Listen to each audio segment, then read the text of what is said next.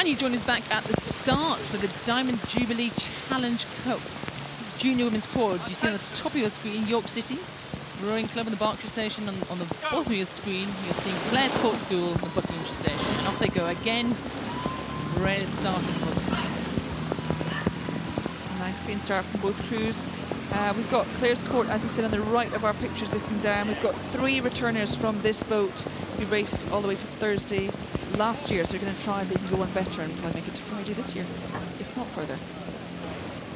Yeah, we've seen the depth of this event just grow and grow and grow. The demand for spots and spaces at national schools, Women's Henley we saw a few weeks ago, and certainly here at Henley Royal Regatta is massive. And we're looking at 2 very good crews here. They're racing the Thursday at Henley Royal Regatta, and Clare's Court are actually one of the standout crews to be watching this event, but York City are really taking it to them. As they come down the end of the island, they've stayed in contention. This is good. I mean, we haven't seen a really tight sort of race like this so close to the start still for the last few races. So this is, I mean, this is when quad sculling at its best. It's always easy to sit here and watch it and say that. I'm sure when you're in it, you prefer to have a 3-length lead. But, you know, it is, I mean, really good sculling from both crews. We saw Clare's Court having a bit of a steering issue coming just along the island. Again, it's hard to describe, we're looking at it, but you get quite an interesting wind pattern coming around the island, so sometimes it can take you by surprise as you move out of the shadow of the island into the open space. But they've both settled down now. Again, nice close sculling. Clare's Court just having the advantage at the moment. And this is an absolutely cracking start from both crews. Now, I'd really give credit to York City here because they're lining up against the National Schools silver medalists, Clare's Court here on the right of your screen. Big shouts there from both crews, sticking with it, keep your hand in the fire. And the York City crew, they finish in the B final at National Schools, and that's one of the big yardsticks that we look at to see how the crews are going. But some of that experience has maybe drawn them through this regatta, and they've really looked cohesive in time, loose shoulders. Can they give a little bit more aggravation to this Clare's Court crew? These angles are always great to look at from a sort of technique point of view. You can just see the blade work, and Clare's Court just a little bit tidier. You can see the squaring of the blades, a bit more cohesive, a little bit more ragged from York City crew, but and again quite close to the booms for the York Cities. They're going to be just correcting their steering now, but again, you know, really strong sculling from both teams. Yeah, lovely shot from behind. It looks quite calm from behind, Catherine, doesn't it? But I kid you not, these crews are going pretty hard right now. It's lovely, actually. The water's really calmed down a bit as well. So again, although it's wet, it's unpredictable. That rain could be coming back, and like we said, we heard thunder and lightning quite recently.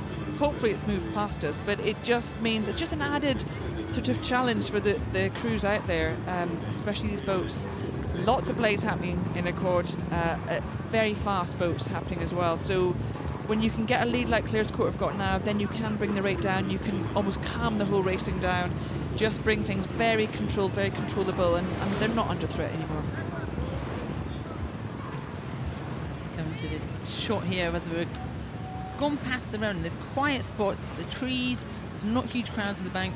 It's really the fly or die moment. Can you ramp your rate up and get back in contention, or are you the crew out front that's going to drop your rate and be smooth and silky and powerful to that finish line? Yeah, and York City, although they'll have lost the feel of Clare's Court crew just ahead of them, they're still holding that rhythm and holding that power, and they're still putting in a really strong performance. And they'll want to, as you come by these enclosures, even if you're in that second place position, we've all been there at some point, you still want to put on a strong performance right the way down the course, because it's a knockout regatta. If you are coming second, this is the last time you will race down the course this year, and you really want to put in as strong a race from start to finish as you can. And what a cracking season they've had, this York City crew. Looking down there, Thornburn in the bow seat, Silke in the 2-seat, Clixby, Daisy Jackson stroking it.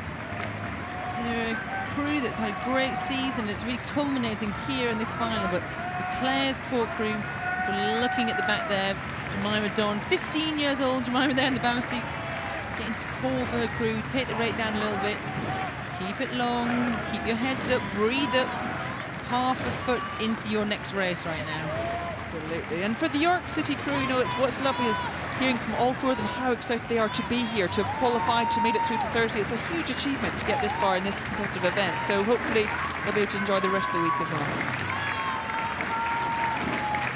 And these two crews to make it through that torrential downpour we just had also takes an extra special congratulations. So well done to them. To see the York City crew here coming up to the finish line, and it's a win for Clare's Court School in the Diamond Jubilee Challenge Cup of York City.